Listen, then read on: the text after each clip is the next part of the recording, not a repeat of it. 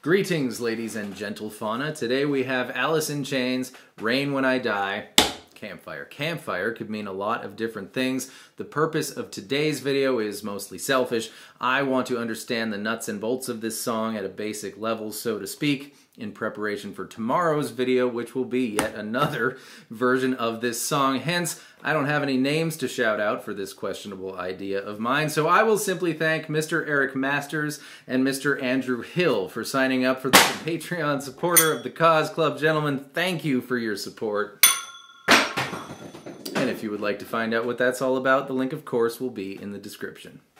I have my guitar tuned 1/2 step down because I was working it out along with the song. Of course, you don't have to do that. You could just play it in standard tuning, but you might want to in the interest of following along with this video. Instead of Eddie 8 Dynamite Goodbye Eddie, you will have E flat, A flat, D flat, G flat, B flat, and E flat. It's the same as standard tuning, but all the strings are one note lower. If you don't know how to get to that tuning, I have made a video on how to do so, and you will find that link in the description as well.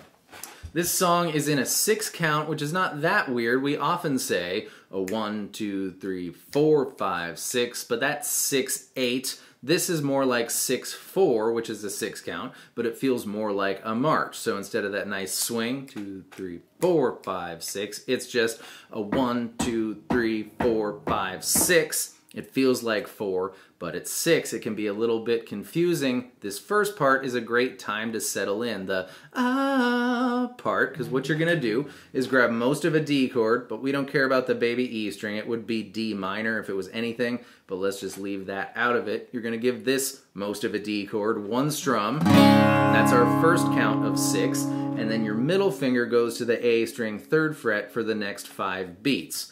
1, 2, 3, 4, 5, 6. 1, 2, 3, 4, 5, 6. 1, 2, 3, 4, 5, 6. 1, 2, 3, 4, 5, 6.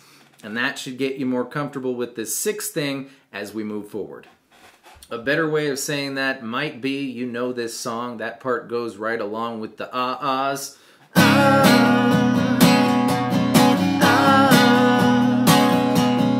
And if you want to get the fact that the vocals kind of, make their way up in pitch as that ah rings out, you can bend that A string 3rd fret ever so slightly as those last 5 beats press on.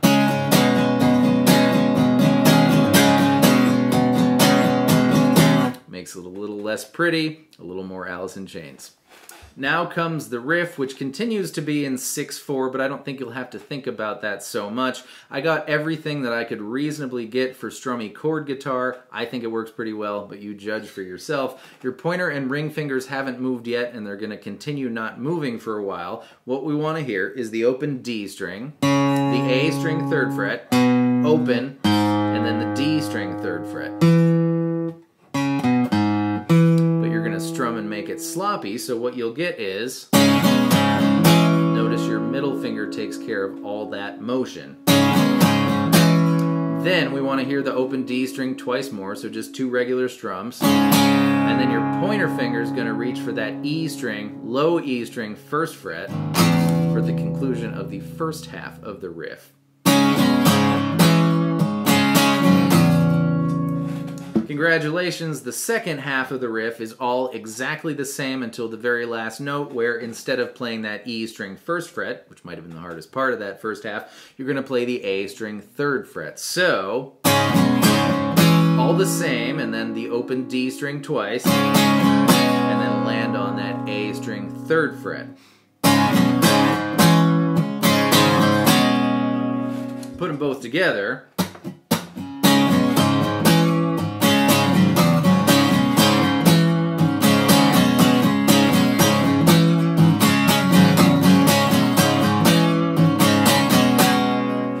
Of course, when the singing starts, it's the same guitar riff toned down a little bit. That's crazy to try to do that and sing at the same time.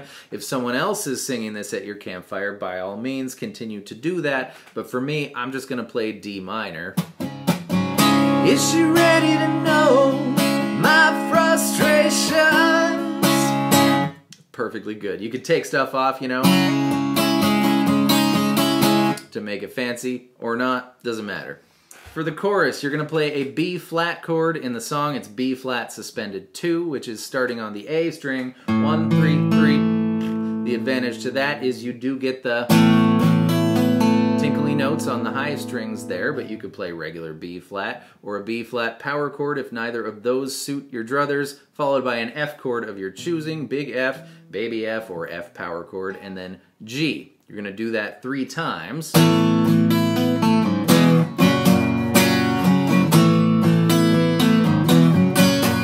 Third time. And the fourth time is B flat to C. If you wanted to do something in the place of that fill going into the chorus, you could play the D string open 3, hammer on with your ring finger, followed by the same thing with your pinky finger on the G string, which are not the correct notes, but it's really convenient if you chose to do B flat suspended 2, you see. It is the right amount of syllables, and who's going to call you out at your campfire. But if you wanted to be closer to the actual riff there, grab the D string 2nd fret with your ring finger and slide it up to the 3rd fret before you grab the G string 2nd fret with your middle finger and the B string 3rd fret with your pinky finger. Not so easy to hop back to B flat suspended 2 there, but a little easier to get back to regular B flat, so it depends what you think is important, the fill or the suspended 2, or maybe you're just really cool and you can do both. But I'm not doing either of those things. I'm just going to strum away on the D minor chord at the end of the singing. But you pick for yourself. For the breakdown, it's all D minor, counting in 6 again. You can just tinkle away on your D minor, but when he starts to sing, you can play regular D minor for 6 beats. She, 2, 3, 4, 5, 6. Then your pointer finger comes off for 6 beats. 2, 3, 4, 5, 6, and then back on for 6 beats. If you want to follow the melody a little better, you can make that baby E string go 1, 3 open. 1, 2, 3, 4, 5, 6, and 1, 2, 3, 4, 5, 6. 6, or just play D minor. Whatever you want to do, kind of in and around a D minor chord there is great. Or you could do this and follow along with the bass line in that part. Grab your most of a D chord, and we're going to be doing the D string 3rd fret routine. 1, 2, 3, 4, 5, 6. Off, on, off, off, off, on. Repeat, repeat, repeat. I wasn't even planning on touching this for the Campfire version, but it worked out really well. You'll know exactly what we're doing in just a second. You've got your most of a D chord going. Grab the D string 3rd fret and pull it off to open, followed by pluck the G string just how it is, followed by D3, and then pluck right down your most of a D chord starting on the B string. The D string is now open. Give that chord 2 more strums. End up on the D string 3rd fret. That's the first half. And the second half, of course, is exactly the same until the very last note, where instead of going to the D string 3rd fret, you go to the A string 3rd fret. And both of those together, I hope.